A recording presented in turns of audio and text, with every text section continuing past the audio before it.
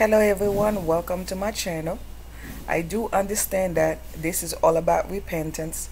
If you don't like talking about God, if you don't want to hear the word about God, get the hell out of my channel. Understand that, people. God created each and every one of us. Before you came to this world, you was a tiny speck in heaven. You are the one that said, God, I would like to experience this earth. Then God said, okay, you want to go? But this is my condition. This is how you would go into earth. Some people come normal, healthy, 10 feet, 10 fingers, 10 feet, both legs. Some people come dysfunction. Some people come with a disability. You said, God, I don't care how you allow me to come on this earth. I just want to visit this earth. Some people say, God, I want to come in this earth for 1 second. God says, okay, no problem. If that's what you want to do, I'll allow you.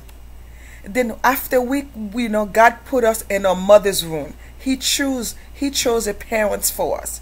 Sometimes we say, God, we don't care who's the parents. We just want to come experience this earth. Once God put us in the belly of that individual, we come here.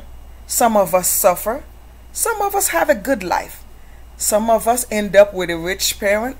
Some of us end up with a crazy parents. Some of us end up with a psycho as a parent. But we actually made the choice to come in this world.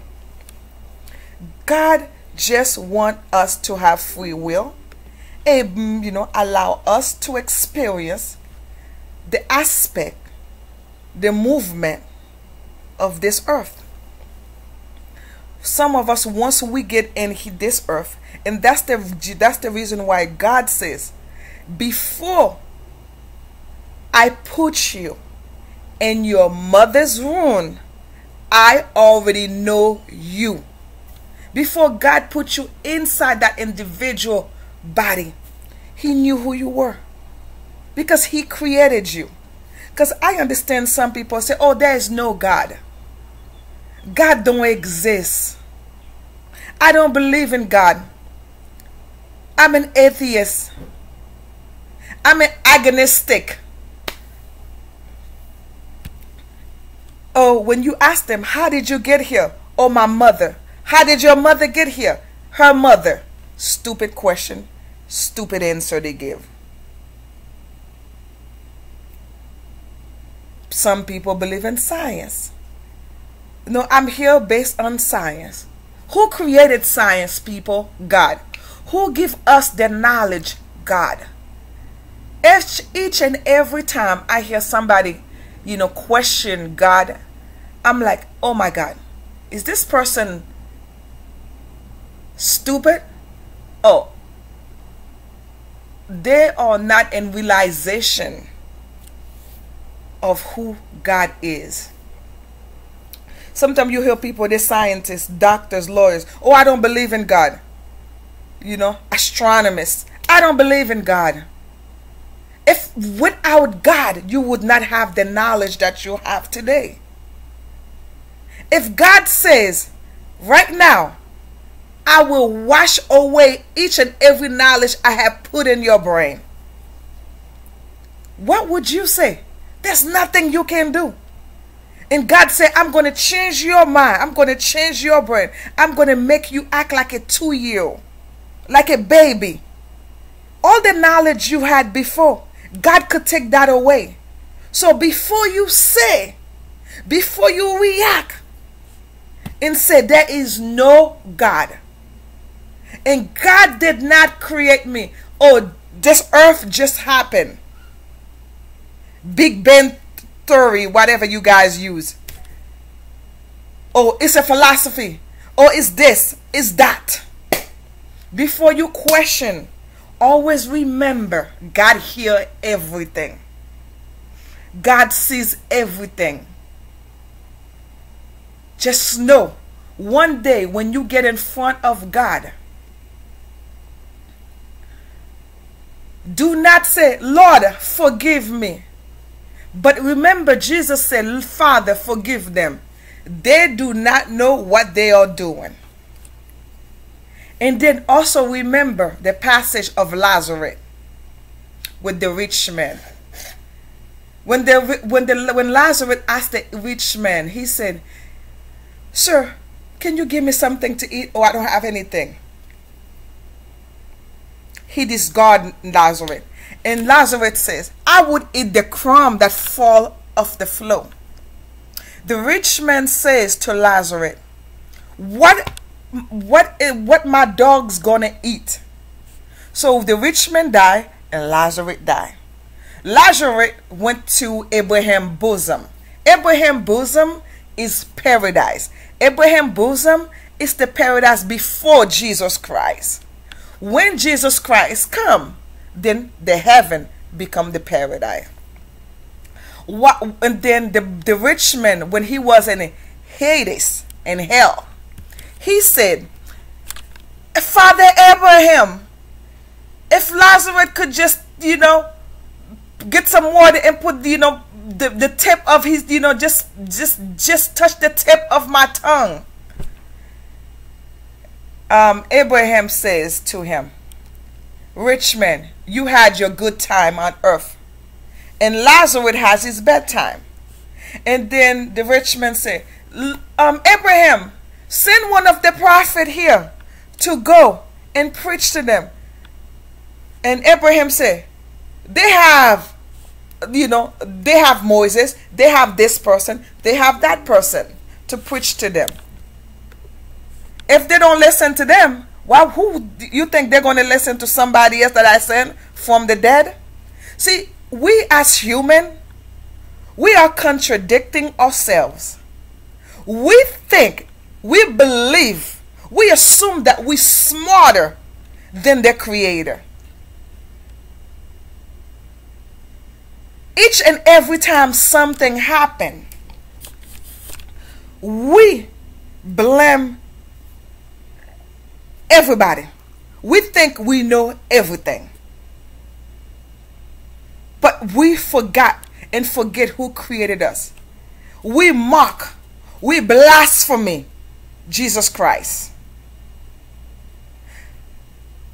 It's, some days I feel sorry for us as human. The person that gives you life, you turn away from them. And this is the world that we're living in today. The person that put us here, we want to kill that person. And then we wonder why the world is the way it is. We wonder why earth, nothing will ever change. We wonder why we have sin. We wonder why people are killing each other. Who created that? You did. If we learn to love each other, if we learn to, when Jesus said, love your neighbor as yourself, if we have learned to love our neighbors as ourselves, we would know that God is the greatest. God is above all of us. God is the Creator. God is the reason why we are able to breathe, to wake up every morning. We would understand that Jesus Christ died for us. And this is the reason why we need to repent. And some people say, oh, I'm not a sinner, I'm a good person. Sweetie, no one is good. Everyone have sinned. According to the Bible, it's each sin weigh the same. If you steal, you lie, it's the same sin. There's no different. Don't think you are above or you better than anyone else. We are sinners. Each and every day we need to pray and ask God for forgiveness. We need to believe that Jesus died in the cross for us, and he risen in 3 days. Just remember, just know that, and accept Jesus as your Lord and Savior. And each and every night before you go to sleep, if you don't believe in God, just know that he created you. He put you on this earth. He's the only, and also the Bible says, do not fear a man that murder you, that murder the body.